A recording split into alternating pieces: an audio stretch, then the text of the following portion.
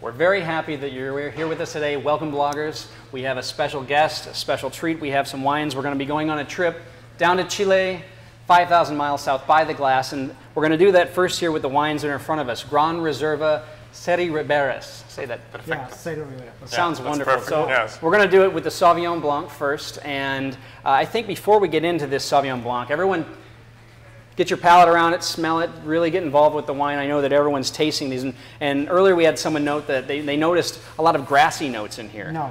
Almost citrus note. Yes, a more lima citrus note, but it's a big difference with another Sauvignon Blanc. The principal characteristic in another Sauvignon Blanc is a very vegetal or grass note, but this is a more citric.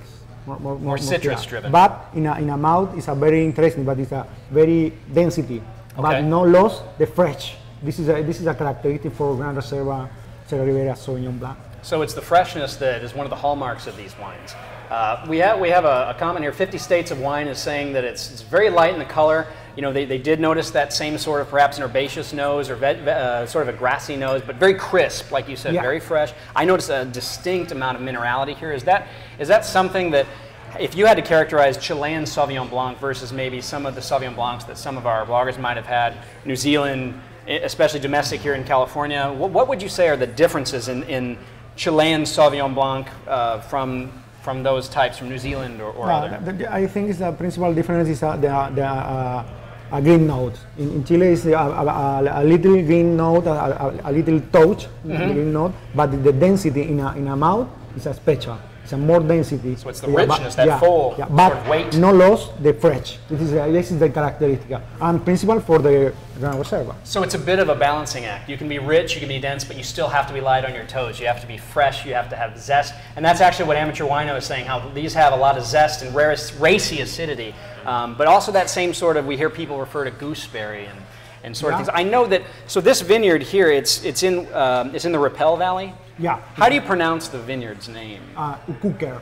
Ukuker is the name. That's going to be difficult for you. Yeah. You want to try that one more time? Ukuker.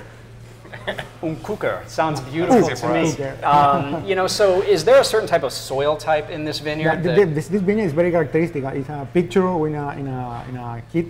It's very close to the river. It's the more close vineyard to the river. The more influence for the wind, cold wind. So I think another vineyards for the Gran Reserva.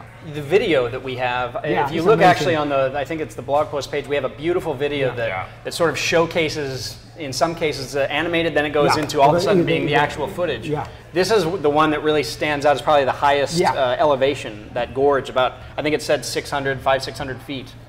Yeah. Give or take, and so that gives you an idea of what these places look like, this proximity to the water and how it really, it really changes the way that the flavors develop in your glass. But still, like you said, a lot of raciness, zesty. The minerality is so striking to me on this wine. And this project is also interesting because this wine comes from areas that other wineries from Chile were not sourcing wine, grapes. Concha y Toro is the first one going into these areas and using the river bank or the river banks in order to harvest grapes from there. Wonderful.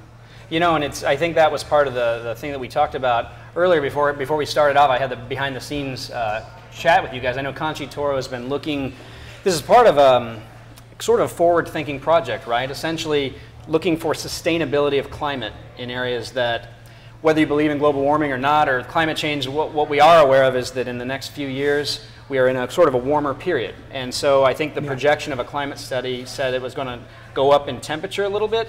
And so these vineyards they're in an area where they're a little more combative to that, or they're better to retain that freshness? This area is a two-way. This is more fresh for the wind and more fresh for the cold weather in a night, permanence in this area, for this more low in a ground.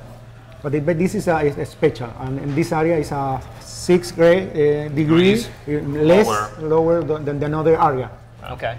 And so because of that cool area and because of that proximity, we have a wine that is mineral with a little bit of almost like a spice note to it, a little bit of a sort of a nice herbaceous. It almost makes me think of oysters. I know we saw someone that mentioned that earlier.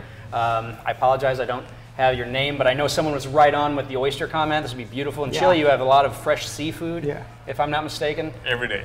So it's just one of those things where you hear someone say drink and pair locally. You know, someone noted too the pepper mark. I think it's Wine Review noted that, Laura was mentioning that the pepper mark was on the mark there. You said earlier like a little bit of a spice to the wines that was unique to Chilean Sauvignon Blanc, correct?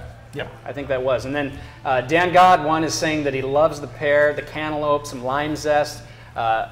Basically crisp and tropical. Do you notice more tropical notes in the Sauvignon Blancs? No, more tropical. Yeah, it's more citric. More citric. Okay. Some wines from Casablanca Valley, for instance, they do have more tropical.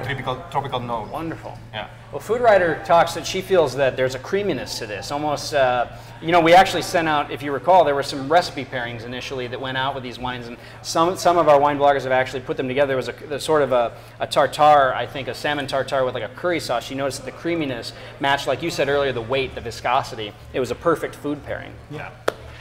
Makes me hungry. I'm ready to have a little something to eat. Too. Wine Harlots is saying that they like the viscosity on the Sauvignon Blanc. Yeah. Now, is that a winemaking step for you, or is that just something the vineyards bring to us? It's for a little for the winemaking, but it's in a vineyard, but it's a winemaking. But to put the wine end of the fermentation, to put the wine in a stainless steel and move the lees every week.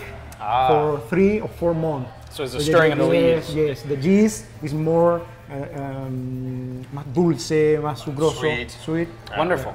Well, I think we've got through our first wine here. It's going really fast. We'd like to thank you for taking this trip with us by the glass, 5,000 miles south of Chile, with the wines of Gran Reserva Serie Riberas, sir. Yeah. Perfect. We'll get this right by the end of the night. I'm Nick Solga, Taste Live. This is Marcio Ramírez, winemaker, and Nicolo Hoffrey with Concha y Toro. Thank you, gentlemen, for tasting the first wine with us. Salud. Salud. Thank you. Salud. Que lo disfruten.